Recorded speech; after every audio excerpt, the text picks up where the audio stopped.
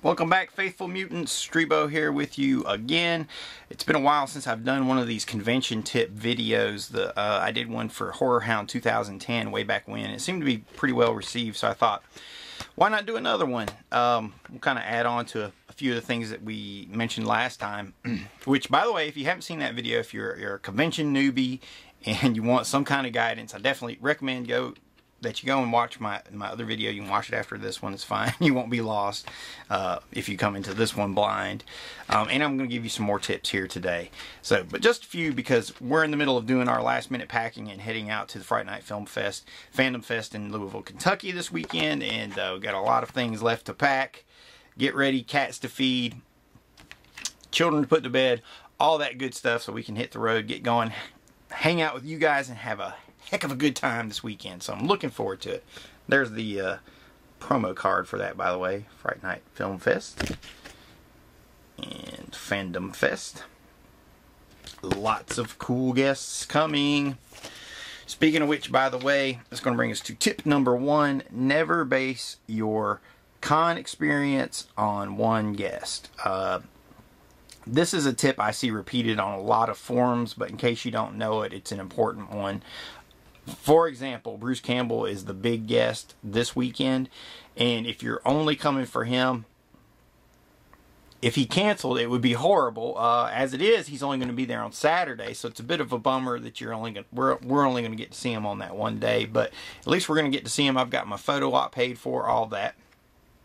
That kind of leads us to tip 1A, which is if you're going to do photo ops and get autographs, go ahead, pay for that stuff in advance, plan it out in advance, then go and have a good time. Tip number 2, bring your items to have autographed. Bring your own items, just in case, because sometimes when you visit your favorite celeb, actor, director, screenwriter, whatever they may be, they don't always have the best selection of items to buy from them to get signed.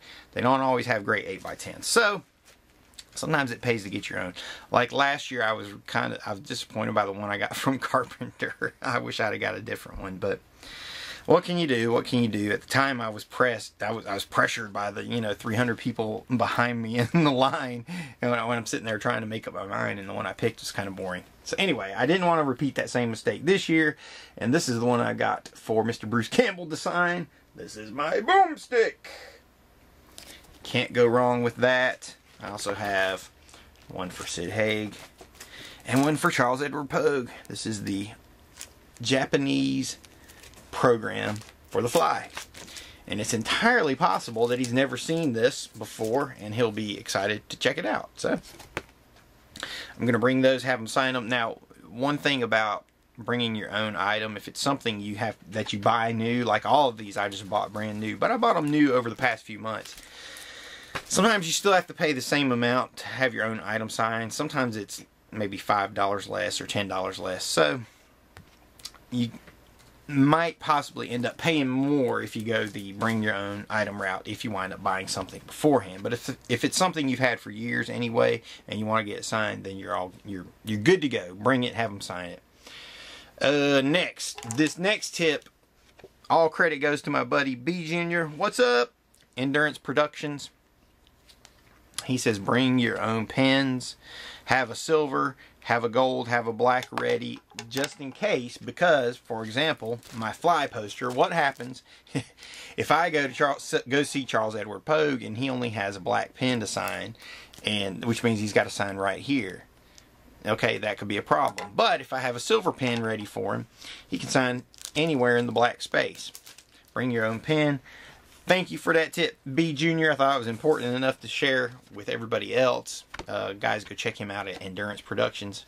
Awesome guy, fellow North Carolinian, and we'll see you at Fright Night, buddy, very, very soon. Bring exact change when you go to buy something.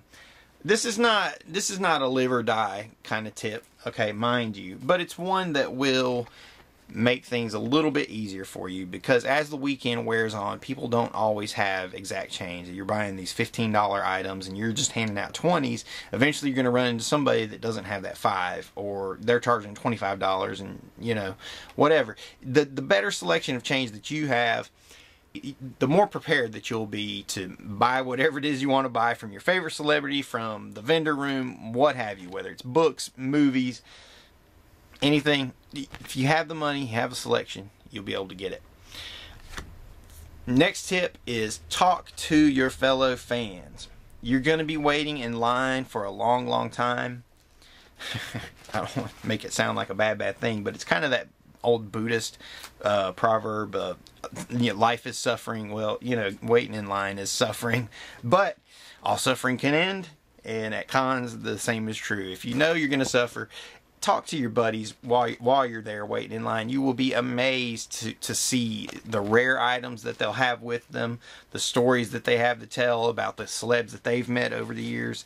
You'll just have a really good time. I always meet so many cool people at every convention I go to.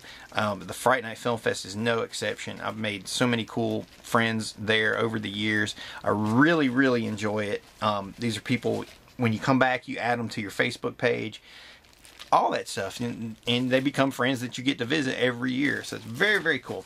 Talk to your fellow buddies, your fellow fans, friends. They're going to be your new friends, okay? Talk to them. Last tip, this is a bonus, is for my fellow filmmakers out there. If you're going to be an attending filmmaker, bring flyers. Cover the place in them. Have little handouts ready to go. Little cards like that. I'll show you guys the new flyer we have for Scarecrow at Midnight, which is screening Friday night, 9:15 in the Brown Room. It's part of a double feature, followed by Patrick Ray's Nailbiter. Very, very cool. Check that bad boy out. Dun dun dun. In the French Room. Oh, there's Mutisha and Strebo. How's that for weird? And see the Mutantville players live at the convention all weekend long. But anyway, that's not a tip. That's just something I want you to do. I hope you've enjoyed these con tips. Hopefully it will help you get the most out of your experience. Again, go watch my other video if you haven't yet, or if you're a con newbie and you need some tips and some of the advice I just gave you. I'm sure a lot of you seasoned vets don't need, which is cool. But anyway, I'll talk to you guys later. We'll see you all very, very soon at the Fright Night Film Fest. This is Strebo from Mutantville.com. You're watching Mutant TV.